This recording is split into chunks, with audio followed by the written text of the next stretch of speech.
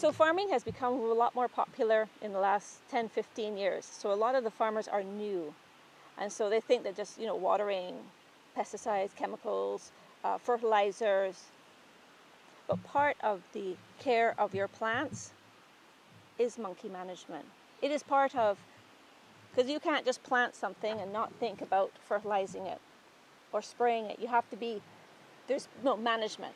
So monkey management is going to be part of it. And you'll notice that the farmers, there are a lot of farmers in Barbados that absolutely have no problems with monkeys. But you don't hear from them because there's not a problem for them. You only hear about the ones that are complaining about the monkeys. That's what you're hearing from. There are farmers. And so some of the, I've given you some ideas about here about how we can coexist with them. And all these ideas that I have here are from farmers. It's just sometimes a little bit more labor intensive. So again, it's all about management. Farming is management. You cannot just exclude one thing for another. Basically, culling is not the answer. That's not the answer, but we have to know what we're doing. First of all, you cannot cull something without knowing what the population count is. And then there are some hot spots. Maybe there's a lot more monkeys than sustainable in the area, and that's why they keep moving, because monkeys are looking for food, plain and simple. They're looking for food. So I won't absolutely rule out, because there's some instances where it might be necessary.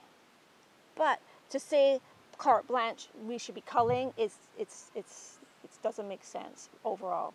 But I'll give you another example. A friend of mine, he moved in. He built a house in an area that he grew up in, and it was by a big mango tree. And he says, oh dear, he has bear problems with monkeys. But he and his wife are very we built by the mango tree. So, but the monkeys, they are pooping all over his house, his car. They're quite aggressive. They kind of stay away from them. And so I talk a lot with him, and I thought to myself, in a situation like this, he gave me more information. He goes, because he grew up in the area. He says that the planters in the areas used to shoot monkeys and stake them out and always be shooting. Because I was thinking to myself, wow, because I was trying to help him, how we could try to solve this monkey problem. I was saying to myself, you know what? This is not normal monkey behavior. What you're telling me that they're doing is not normal. They're really angry.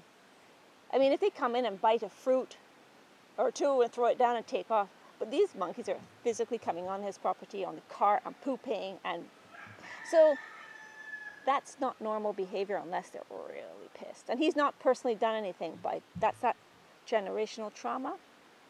It's passed down.